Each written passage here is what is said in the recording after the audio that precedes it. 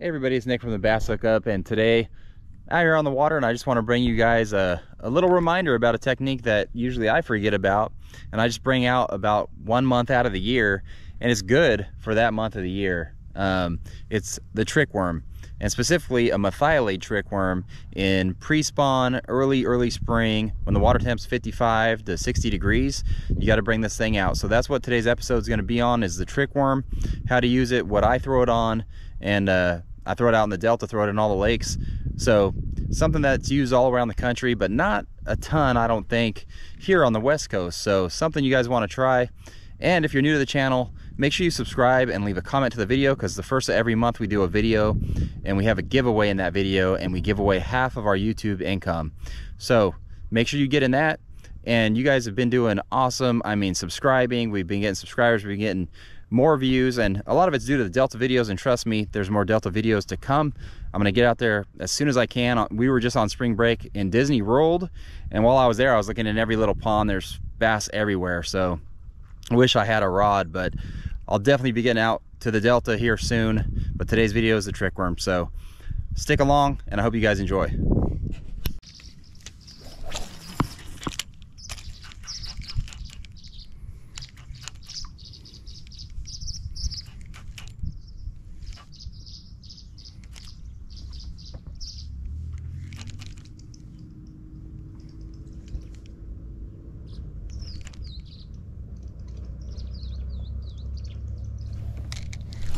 Got one. There we go. Got one on the Merthiolate trick worm. Just sucked it in. Seen him out there chasing from the shoreline. Threw back at him, and he came up behind it and just slurped that whole worm.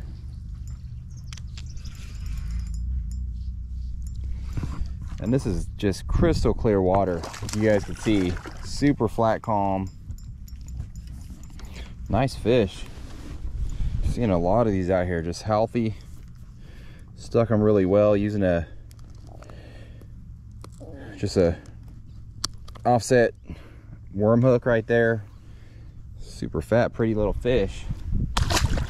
Get them back on that Merthiolate trick worm.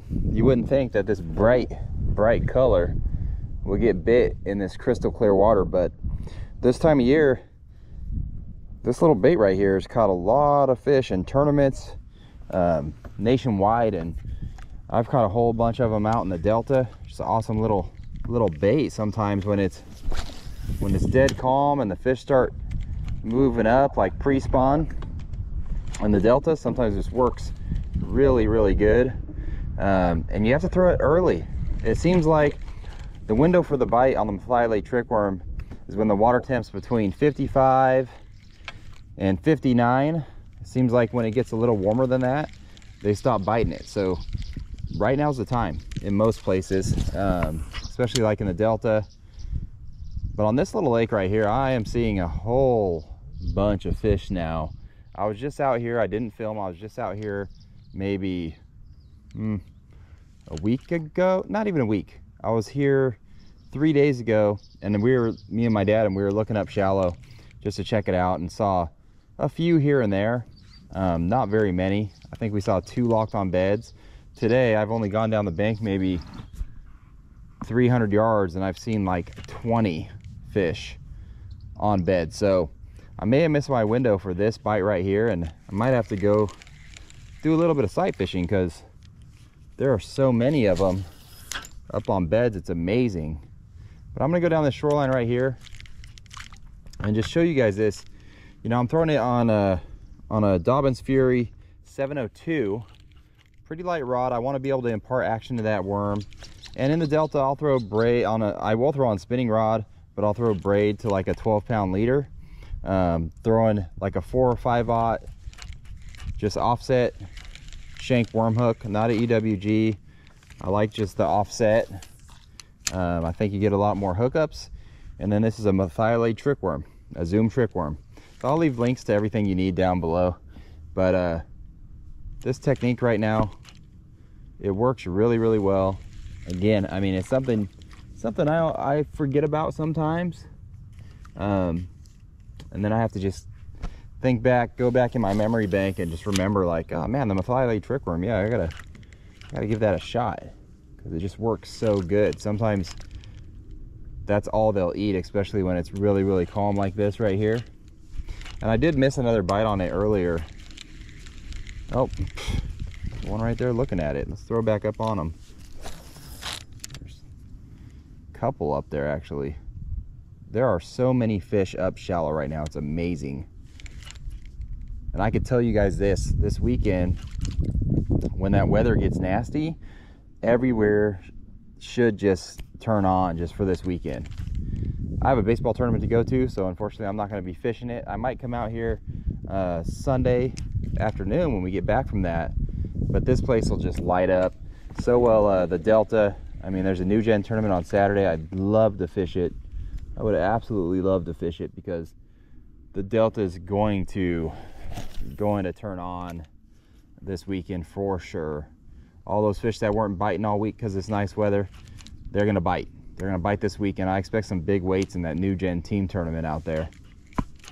So keep that in mind. You guys want to catch some good fish, maybe the fish of a lifetime, get out and fish wherever's closest to you or your favorite place to go. Get out there this Saturday when we have this storm coming through.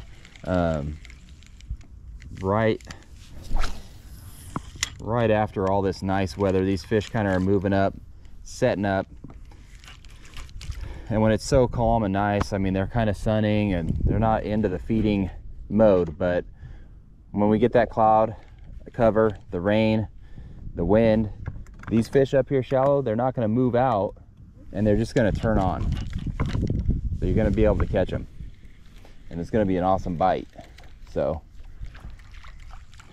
get out there this weekend. Like I said, I will be at a baseball tournament for my son, so I think we're supposed to get back home around noonish on Sunday, maybe. If we win, we could play a bunch of games Sunday all the way to the evening. So we'll just have to see how it goes. Oh man, I see there's fish out here. This is just a big flat, so there's fish on bed. There's a good one way out here. I don't know what it's doing actually. It's kind of swimming in circles, acting weird. But yeah, this water is so clear. Let's give this thing a toss way out here. I mean, maybe there's got to be some fish still, like kind of in the pre-spawn mode. A lot of the big ones that were out here earlier, or just a few days ago, they were cruising around way out here offshore. There's a flat, and then there's a weed bed that grows up out here maybe 50 yards offshore, and they were just cruising around on top of that weed bed. And I could get them to follow like a S-Wavern. That's about all I could get them to follow. But there was a ton of them out there, and that's where all the big ones were out there. So and I mean, rest assured, every cast I'm making, fish are seeing my bait. I know that for sure, because there are just so many swimming around. This video might be pretty short, and just wanted to bring to your guys' attention that this bait right here is something that you got to have on. I feel like during this time of year, just have it on your deck.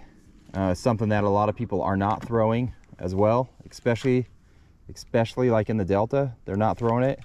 So have this thing on. There's two fish right here. They're just following it. These fish are not just not committing to much right now, but trust me, this thing works. It does work. See, I caught that fish on it back there, and sometimes it's just an awesome Delta bait. And you know, the fish love orange, they love red. This Merthiolate color kind of glows in the water, so even in that dirty Delta water, they could see it from a long ways away. What I'm going to do is I'm going to go keep kind of going down this bank, keeping my eye out, and then what I'll do is I'll turn around up here and I'll go out deep, not deep, but just further offshore, and see if I can get some of those fish that are sitting out, or were sitting out on that weed bed. They might all be up here now though, because I am seeing so many. It's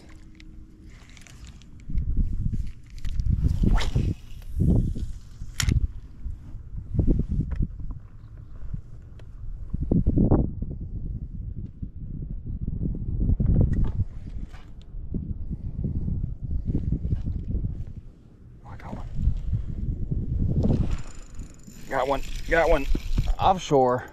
Bet you it's a better one too. Yep, good one. There we go. Oh, nice one. There we go. There still are some big ones just cruising out here.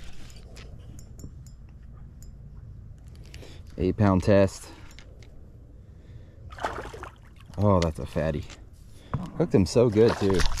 And that's not even a thin wire hook. It really doesn't take much pressure to get a sharp hook through a fish. I mean, look at that. Hooked him right through the roof of the mouth. That's a good fish. And he was way out there. 8-pound test, little flimsy rod. There you go. Nice one. That's fatty. Cool, cool, cool. Another one on the trick worm. That didn't take long. I mean, it's only been like 5 minutes since I caught that last one. And you know what? I'm keeping my hook kind of exposed so it doesn't have to go all the way through. Just barely, the tip's just barely sticking out. Check my line. It's good. All right. Perfect. I didn't see that fish on the fish finder, nothing, just fan casting out here. And I actually looked out there to see my bait on the forward facing just to see if I could see it, and I saw a big old blob, and I went to feel, and that it was that fish had my bait. So he must have been kind of in the weeds and came up there and ate it.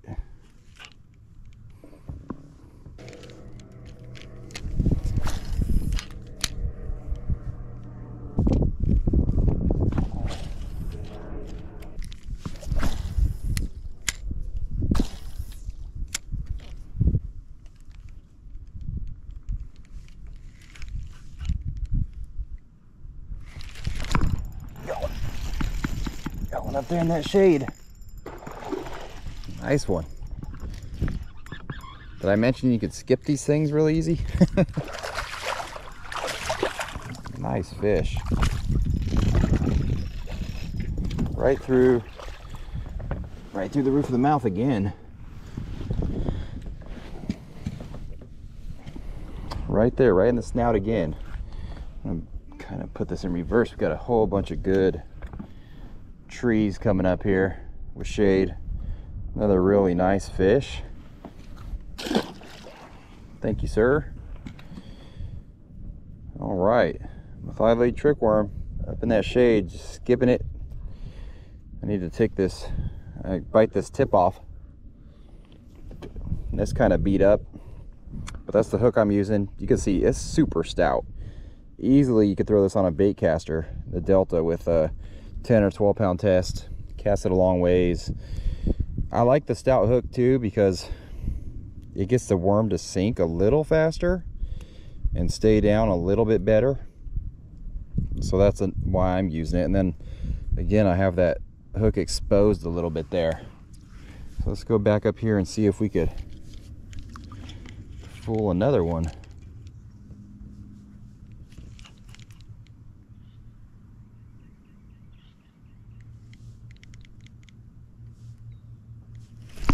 Got one. Got one. Oh, nice one too. Man, these fish are all nice. Up in the toolies this time. Up in the toolies.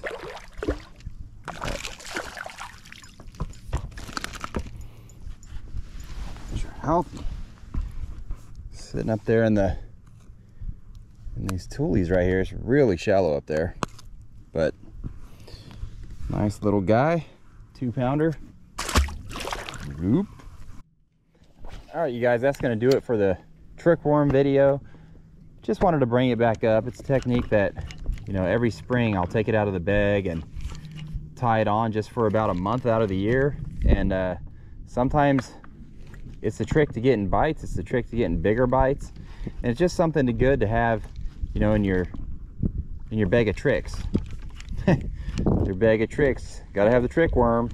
But yeah, it is a good bait, especially about this time of year, this month into April a little bit, and then it dies off. So Hope you guys enjoyed the video. Try out the trick worm next time you guys are out, and we'll see you next time. Thanks for watching.